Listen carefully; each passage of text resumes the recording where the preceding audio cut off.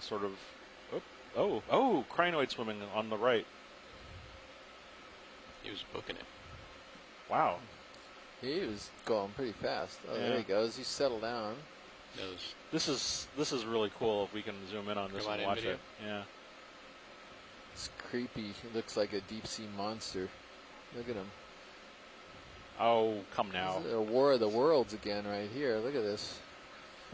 Look, it's beautiful. It is kind of.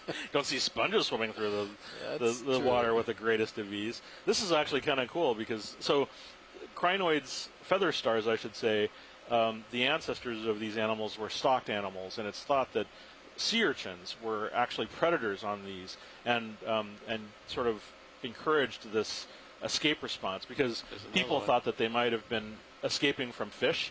But it makes no sense to escape into fish because if you jump up and swim, they just become fish food.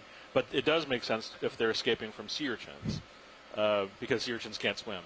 But the other one we saw had nice some eulimid snails on the arms as well. So that was some swimming feather star urchin or feather star action and parasite on the arm action as well.